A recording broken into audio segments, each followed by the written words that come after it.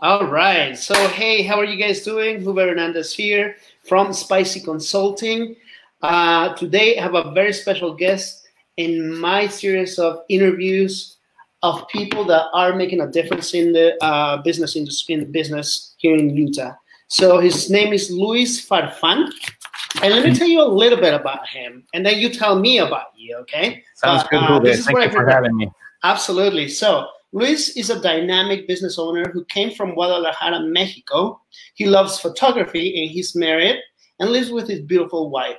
Together, they have a beautiful dog, and I'd say he or she is a very important part of the family because of how I know you. Now, yes, he's able to work with one of the most prestigious biodegradable products company that use byproduct of tequila production, and that company is called Penca. Also, he for several years, he has been a distributor of Molina, a pioneer vanilla company since 1944 in Mexico. That's How are correct. you doing, Luis? I'm doing great. Yeah, that's an interesting synopsis there of my story. Yeah, I wanted to make it a little short, but at the same time, I wanted to make it significant for you. So what can you tell me about all that? Well, yeah, so that's true. That's one of the reasons why I'm here in Salt Lake is because of Molina. That was a company I was working for a while ago, and I came here to take over the distribution part in the U.S. For some reason, they decided to have their main importer and distribution base here in Utah. That's how I came to this beautiful city. And after that, I decided to stay. I mean, I got an offering from the company who was importing the product, and that's what I decided to stay. And then before that, I've been also involved in the food industry. I was working for Unilever, which is the food service division of them. So they do Knorr, Hellmann's, mayo and all those spices. So I worked for them for a while. Then I had my own restaurant in Guadalajara, Mexico. So I've been always involved in the food industry, even though I'm a computer science engineer. That's my major. That's what I knew about you, actually. And so this live stream is it's on inside the group Restaurateur Inner Circle, so you know. But I didn't know that you had your own restaurant. Do you want to talk about it for a minute? Sure, what kind of restaurant was it, and why did you decide to walk away from it if you did? Yeah, good question. I have all the respect of people in the industry owning restaurants. It's one of the hardest jobs I ever had in my life. I love cooking. It's one of my passions as well. So I got the opportunity to buy a restaurant. I was at the beginning in partnership which was great because it allowed us, the three of us, it was three partners, to really work hard one entire week and then switch and become more like a customer, bring our customer base, our friends, and that was always keeping fresh customers and new type of customers. People will get to know each other there, and then they bring their own friends. So it was a great time. But then my business partner, they're from Israel, and they left. They went back to Israel, and I see. And I ended up by myself, and the load of work was overwhelming, and I wasn't able to keep up with the restaurant and my life and my wife at the time. So got it. So the best option was to close. It was Mediterranean cuisine with a twist because our chef was Indian chef. So he was bringing all these spices to Mediterranean dishes. So you will have things like a regular pizza. The base of the dough was a pita bread, like the one you might find right now in Red Rock. But then the sauce, it has some spices that made it completely different. And then just a touch of butter, clarified butter with fenugreek seeds. So all of those little changes in the ingredients make it completely different. And people were like always looking after those flavors. Awesome. So what is it that you learned? The one thing that you learned that you would like restaurant owners to know about your experience owning a restaurant?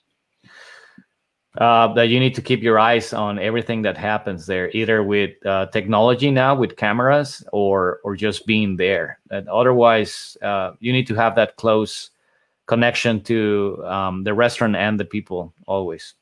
Awesome, awesome. So there's a Facebook user right here that is saying great story. So unfortunately, I can't see who he or she is. I can show it right now on the screen. But great story, man. That's awesome. Oh. I'm proud of you. I didn't know that you had a restaurant. So now you are a distributor for a pretty cool company that that makes these biodegradable products. But one of the products that you, or actually I am more familiar with, are the straws. What is the company? What's the mission? And what is the materials that you guys use to make it? Yes.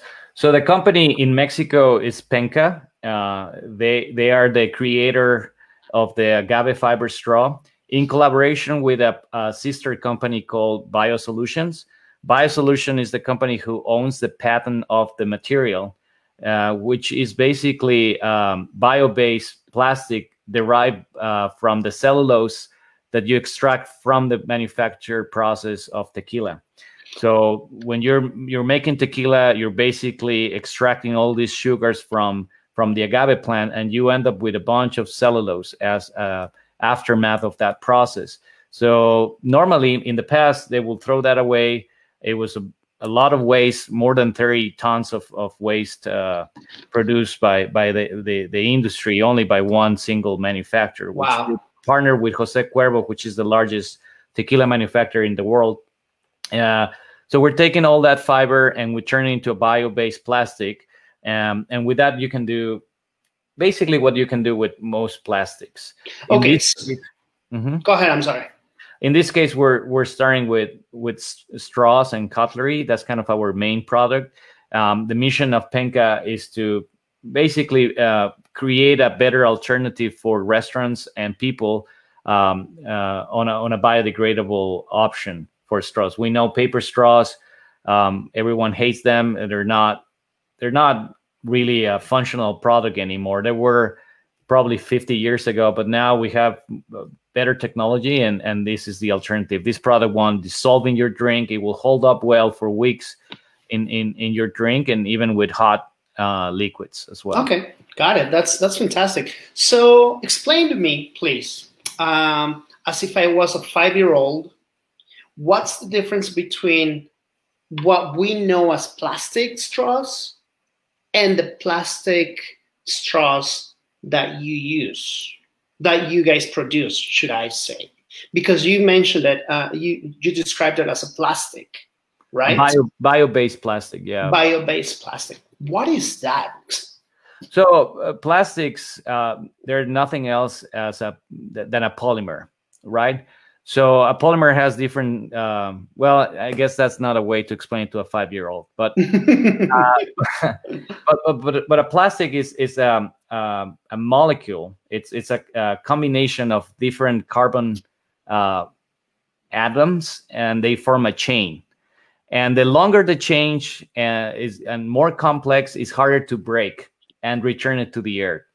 So our polymers that are cellulose-based, that are bio-based, they're more simple, and the soil and all the elements around you can break them down to a point that they biodegrade. They break down the carbon molecules, and that's something you cannot do with very complex ones like the plastic ones. So got it. Would you say that plastic, the regular plastic that we use, that we know, it takes many years to go back to nature to disintegrate?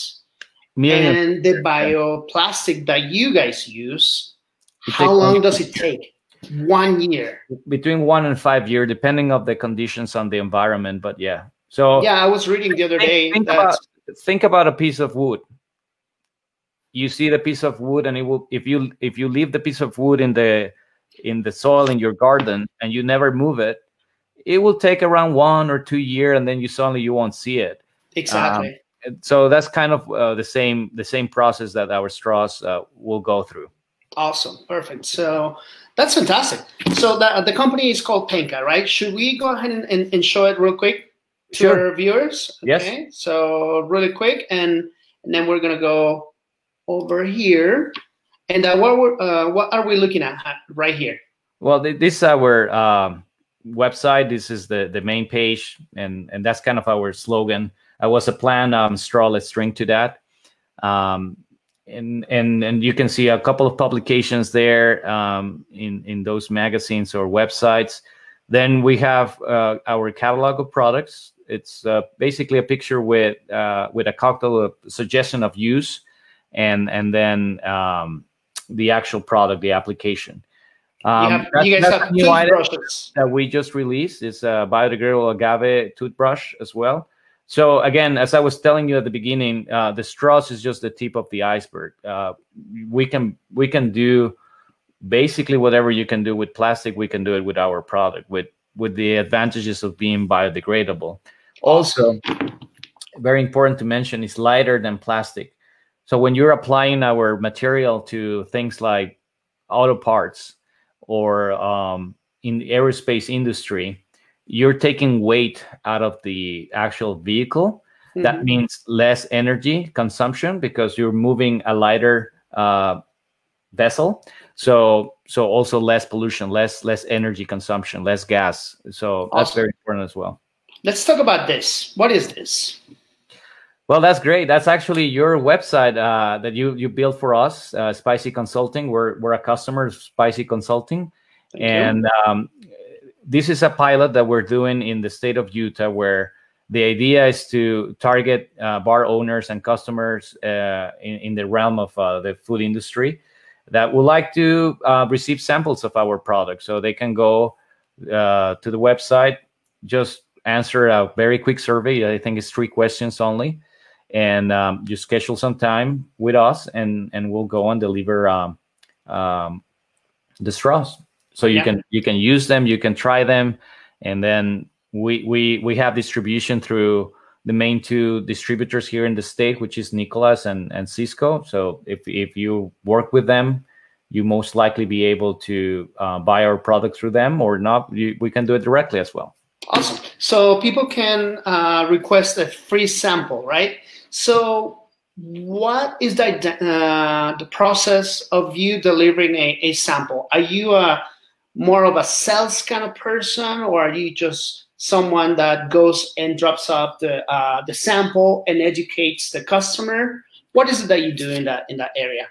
Yeah, just basically deliver the sample, answer questions that the customer may have, and if they have interest on buying them, I will just point to the right person. Again, that's what we're suggesting, to go through any of our distributors if you really want to buy the product. We're not there to close a sale or try to push them to buy anything. It's just for you to receive the sample, use them, and answer any question you might have. Awesome, perfect. So let me go ahead and get back to us, and I think that was very interesting and very educational for our viewers. So thank you very much for that. So let's talk about something else. You have a pretty cool hobby, and do you want to talk about it? What is it besides photography? Yeah, I like photography, and then you can see here my microphone. I have a podcast. Nothing related with food, nothing related with technology or anything. It's just basically music. I play every week a different theme, different type of music, and actually the name of the podcast is Eclectico, which means eclectic. Mm-hmm. So it's a variety of music. We talk about the songs, history about it. You were barely listening to me. I'm doing very small intervention there. It's just basically for me to have the chance to play the music that I like and explore music that I've never heard before, and do it together. That's you can hear me through Spotify and just look for Eclectico or Luis Farfan, and you'll find me there. Awesome. So another question that I have is this: what is Luis Farfan's mission? Oh wow, that's a very deep question, and I think people normally they don't think they're not expecting to receive that kind of question in a live session like this. How?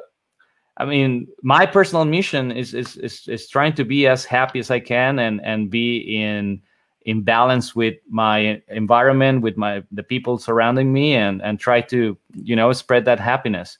That's I think that's kind of my mission, just to be happy, go through this life and try to leave something positive behind. I think that's kind of my mission, I think. Awesome. It's good to hear that really is. And what would be your best advice to someone that is starting a business here in Utah? Just be patient. We just talked about that yesterday, Juve. How many times we thought about just throwing the towel, and you just need to go back to the settle and keep riding that bull.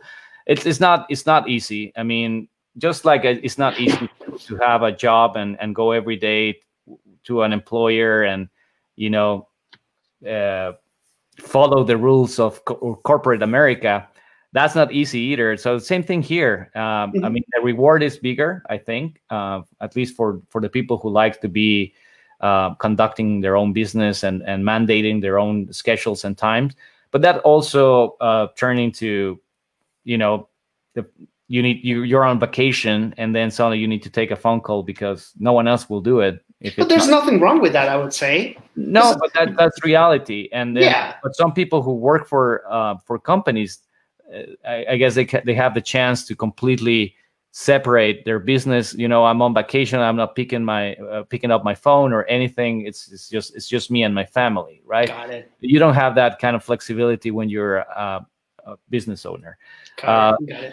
But what about resilience? That's my resilience. Suggestion. Awesome. Yeah. Always remember why you're doing what you're doing. Now, what about you and I are immigrants? We both came from Mexico. What would you say to someone like us when they're starting a business here in Utah? I won't put any type of difference. I mean, I think we have the same opportunities. That's one of the amazing things about this country, is that if you work hard, the field is somehow the same. Of course, there's like a language barrier, and you will face different challenges. But again, everyone will face some kind of challenge when they're starting a business. So I will probably suggest the same thing. Be resilient. Have very clear in mind what you want, what's your goal in your business, and you will be successful. Awesome. So I have a surprise for you. A question, surprise for you. Okay. And I know that you're going to be able to answer it, but I'm just going to go ahead and ask you. It's not bad, but what would you say to what advice would you give to a 15-year-old Luis Farfan? You know what? It's funny. I guess wait to get married. Don't be so eager to get married. That's probably the question that I will give to myself. Okay, good to know. The last question that I have is this: what are the differences that you see here in Utah in the food and beverage industry compared to other places that you've been? Well, we're a little bit behind the rest of the country, which it's understandable. I mean, we have a culture and a way of see things completely different. Just regulations and everything that our state has is completely alien to other states.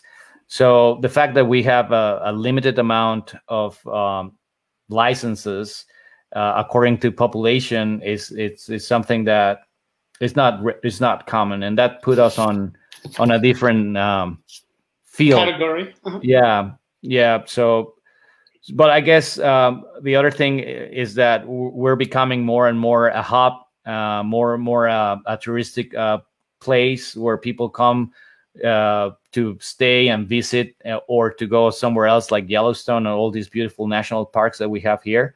So we're starting to move on this industry. We can see now a couple of new restaurants that they're coming from Vegas. So I think that's what I'm expecting to see the future in the industry here. A lot of restaurants in Vegas, they will see the opportunity here in Salt Lake, and they will start moving here and opening their own places here in Salt Lake City with their own flair and version of it. And that will also create more opportunities for other restaurants to explore things that they probably never thought that it was possible in the state. So it's promising, but we're a little bit behind. That's how I see it. Yeah, I agree with you. Another thing, who is your customer for Penca?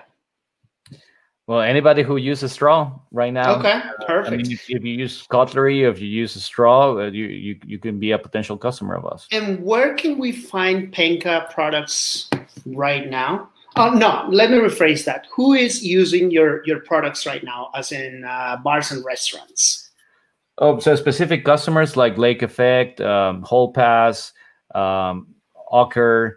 I mean, we have a variety of customers. They're buying through, again, Nicholas and Cisco, and then end users also buying from our website. Yeah, the retail right now, it's only available via our website. We're working right now to get into Kroger and some other retailers, including Whole Foods. But at this time, I mean, we're kind of a new company here. We started in May of last year, and then we had COVID in the middle. Yes. So that kind of delay a little bit of our go-to-market plans. But yeah, if you're interested, go to penca.us, and that's a good way to contact us, and we can send you product directly to your house. Absolutely, as a sample. So if you are interested about contacting Luis, his phone number is right here at the bottom of the screen, and contact him through penca.us. But thank you very much, Luis, and it's been a pleasure having you on my series of interviews, and we'll see you later. Is that okay? Yeah, perfect. Thank you for the time. Thank you very much, you guys. See you later. Take care. Have a great weekend.